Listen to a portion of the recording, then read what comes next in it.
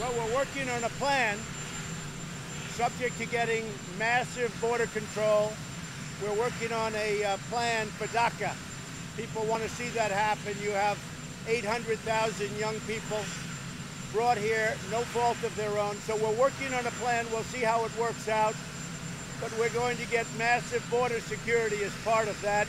And I think something can happen. We'll see what happens, but something will happen.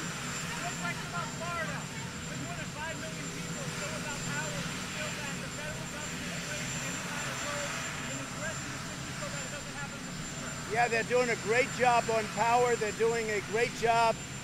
Historically, there's never been anything like this. But the United States Coast Guard, FEMA, working along with Governor Scott, they've really done an amazing job. And power is being turned on rapidly. The power companies, we have the largest assemblage of human beings ever in one area for power.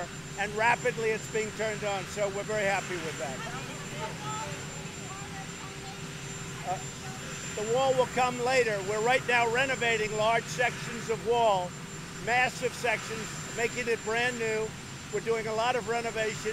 We're building 4 different samples of the wall to see which one we're going to choose, and the wall is going to be built. It'll be funded a little bit later. Real quick.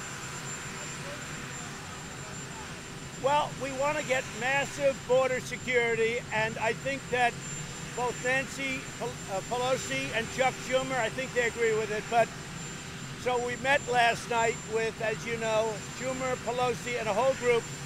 And I think we're fairly close, but we have to get massive border security. Is there anything?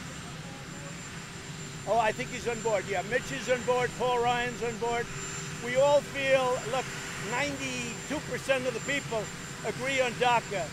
But what we want is we want very, very powerful border security, okay? We're going down to Florida. We'll see you in Florida.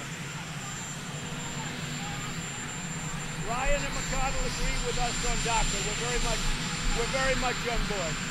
I spoke to them, yes.